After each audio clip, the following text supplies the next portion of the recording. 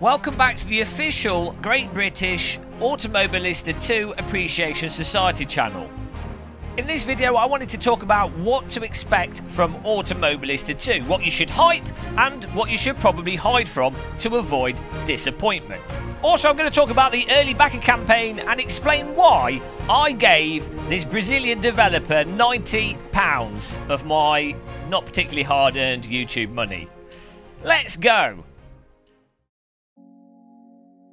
Right, keep in mind, I've not played the game yet. I don't know what it's actually like. This is just using teabag detective skills, which are some of the best. Sherlock Holmes used them. Look how famous he is.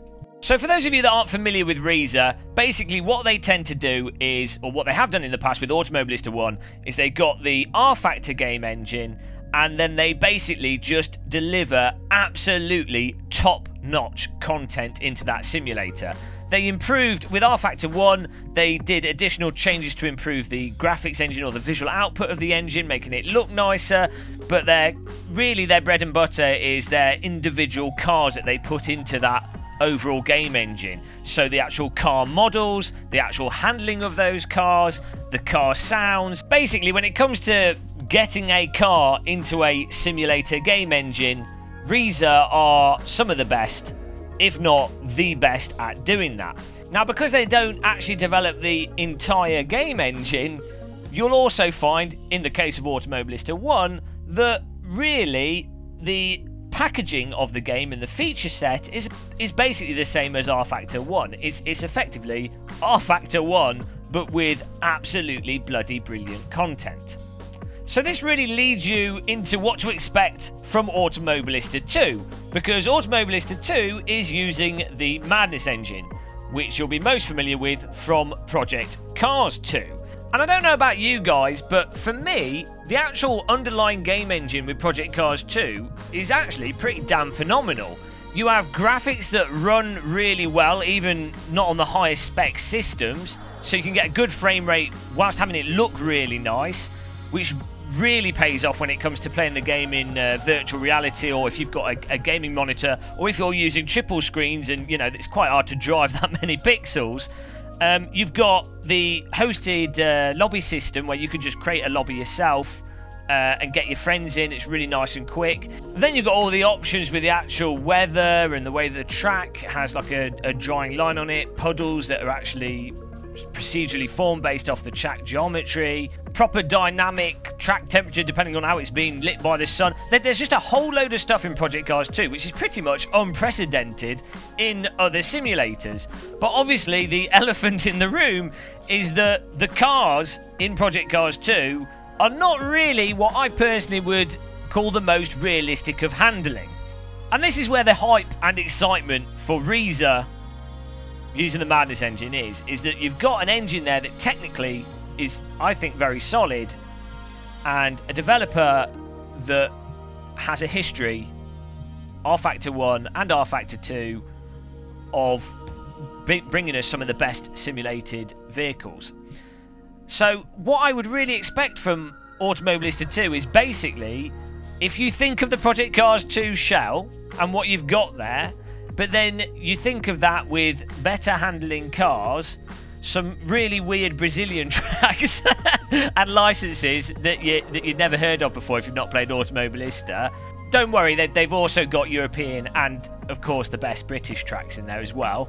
But, crucially, when it comes to which cars Ryzen choose to license and implement, they always pick stuff that's not necessarily the most shiny of vehicle, but they pick stuff that's the most fun to drive. It's like the developer is laser focused on actual driving and actual racing, not the sort of superficiality of what's lustful to have in it. Well, we need Porsches, Ferraris, and we need these bloody boring cars with they drive themselves. No, they license. They do have some of those cars as well, but they license primarily stuff that's just fun to drive.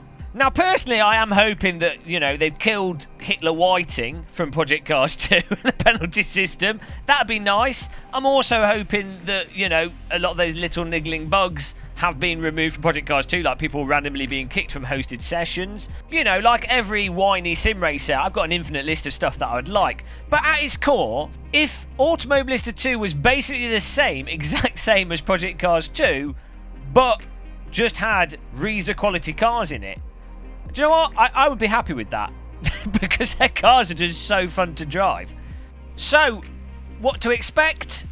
Automobilista 2, I would think Project Cars 2, but with the content that Ryzen are saying they're putting in it, and better handling cars, and better sound, and that's what I'd expect.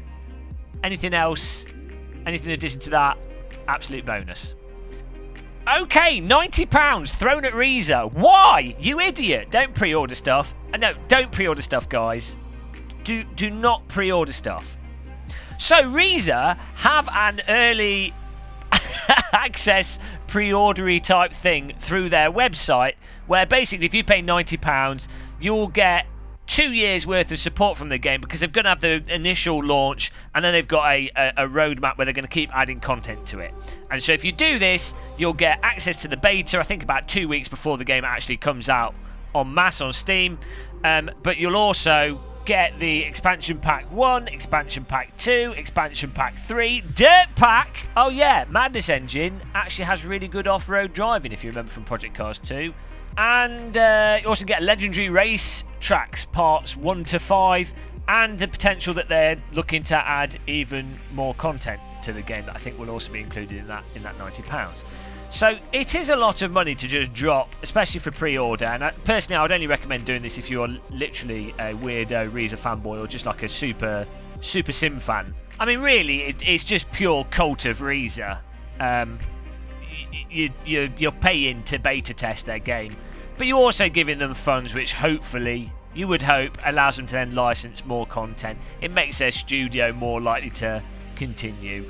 You know, it's that kind of situation. I'm not sure, I'm a little bit conflicted on it in some ways, but if Automobilista 2 ends up being absolutely fantastic, and they license absolutely fantastic content, and we end up having tons of fun with it, then those virgin sacrifices were totally worthwhile. I'll put a link under the video to their forum where you can go through the purchase if you are also mental. For those of you that are sane and don't pre-order things, the release price of Automobilista 2 is listed at being $39.99 US, so probably around about £35-40, €35-40 euros, you know, whatever the price is on Steam. So maybe wait if you're not crazy, as I say. But that's about it really, guys. I'm still super duper hyped for Automobilista 2. We'll be hopefully covering the beta stuff of it, and we'll be having a big Automobilista 2 launch party. But until that point in time, feel free to click that like button if you enjoyed this, and subscribe if you like sim racing content. And I will see you in the next video we do. Happy tea drinking. Goodbye.